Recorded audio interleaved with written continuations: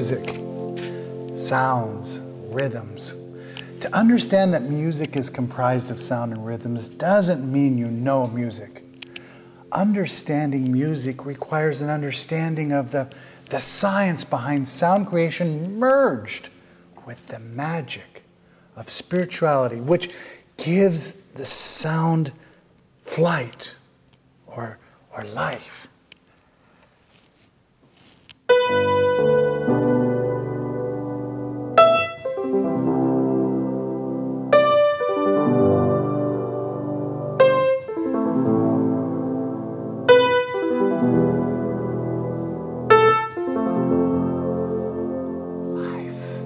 Now, it's not necessary to know or even understand how science and spirituality are merged in order to hear an energy.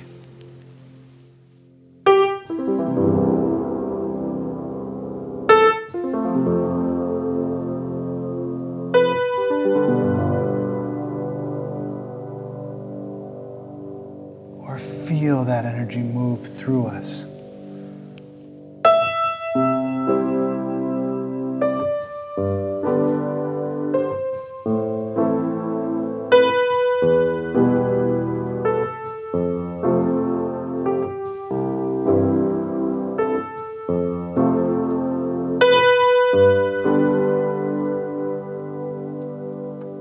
But if you can embrace the flow without reservation, then suddenly all the science and spirituality involved fade away, and that which seemed impossible becomes natural.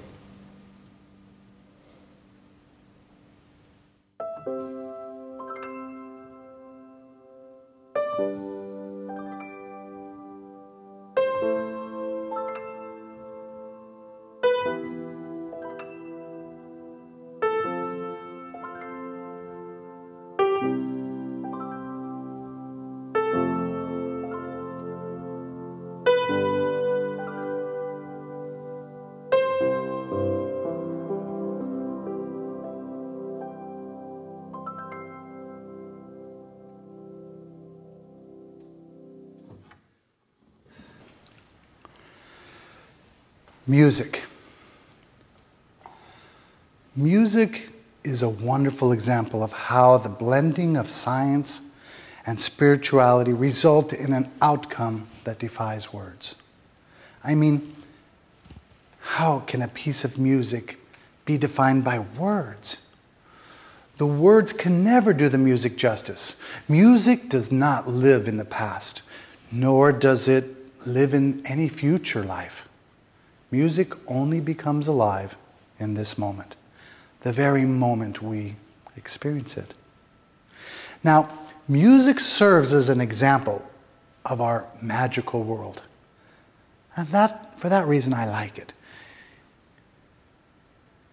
There have been many scientists in their quest to reverse engineer this world that have split the magical spirit out of the equation.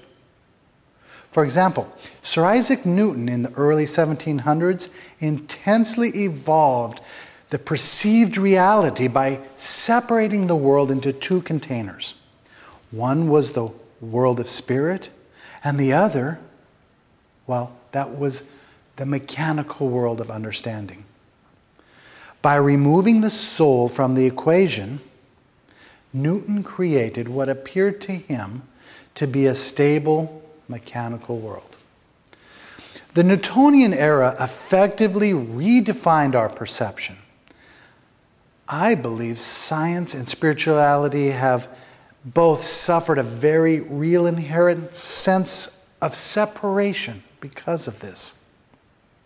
Now, I know that consciousness is the key to deep scientific understanding, and I have found through the many years of teaching that the world has a resistance to the merging of science and spirituality. A real resistance to the music of oneness.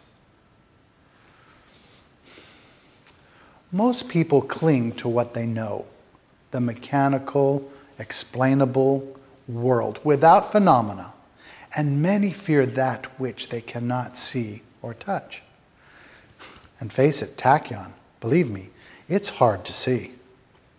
This is all a byproduct of the Newtonian era.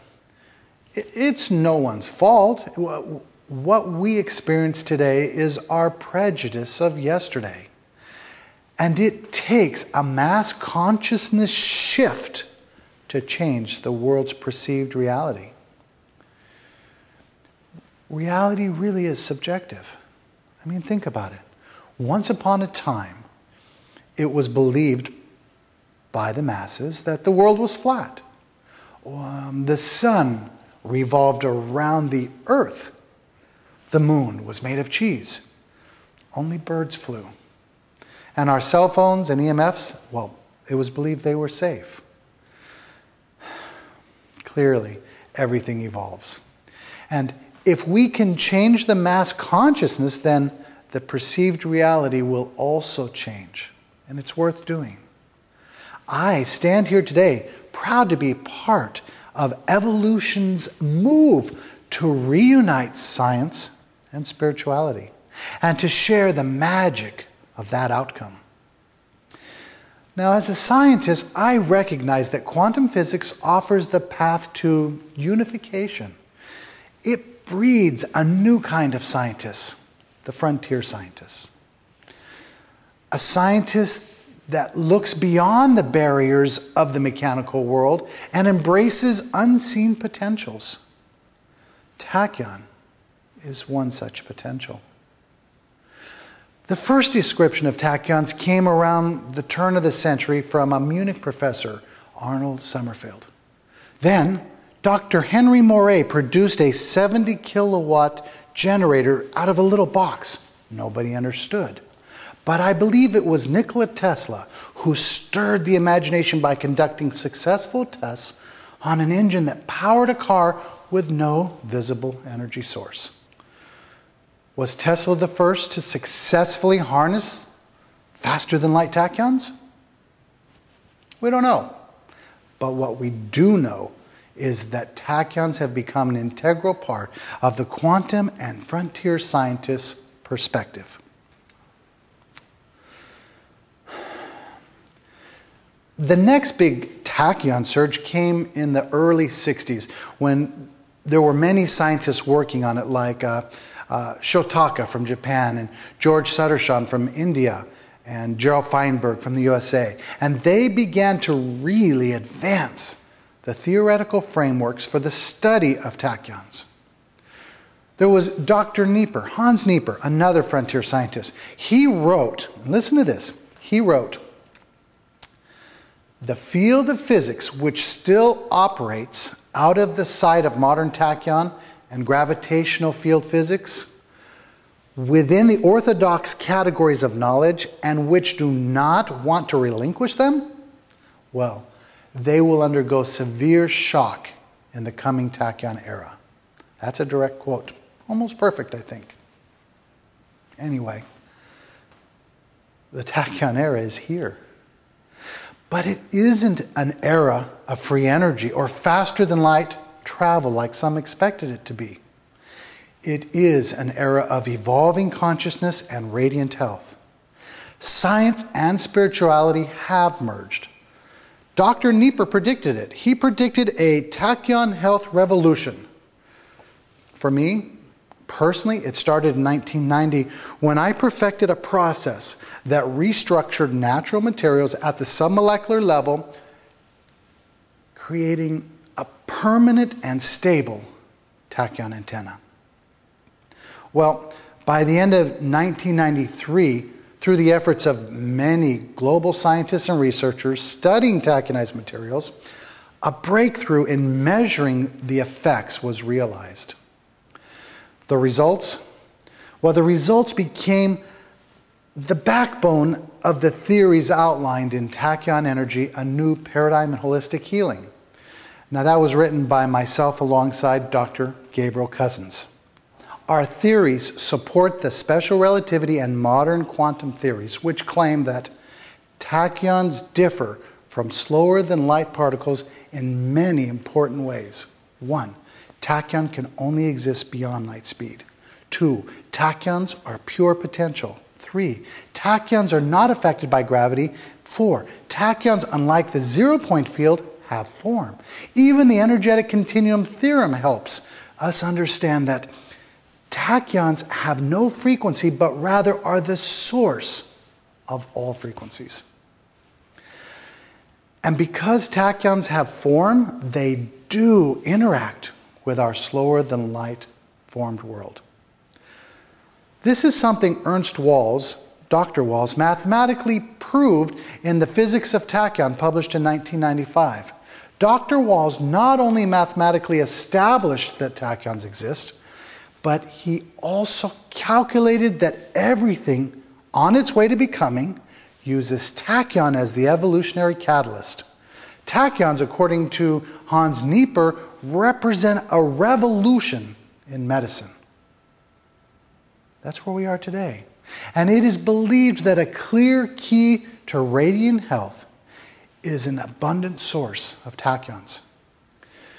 In 2008, several U.S. patents proving the effects of tachyonized materials were applied for, and still some people are afraid. Well, today, ATTI is at the center of this tachyon era.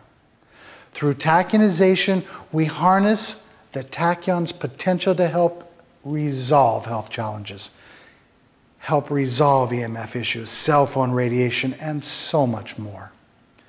I've developed many insightful introductory videos to help uncover the potential tachyon offers.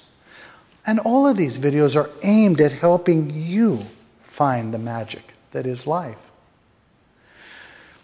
We are truly the form of the formless, and tachyon is our direct link with this formless potential of all that is. To understand tachyon is to step into a unified spiritual scientific perspective, merging into that which supports our oneness and consciousness evolution. But don't worry if this seems a little bit difficult to grasp. It's okay. It's okay. Just begin experiencing tachyonized materials' effects on your health, on your life, in reducing stress, in eliminating EMF hazards. Start protecting yourself from cell phone radiation and begin enhancing your meditation, your prayer, your sanity. And someday, you will experience the magic of all that is.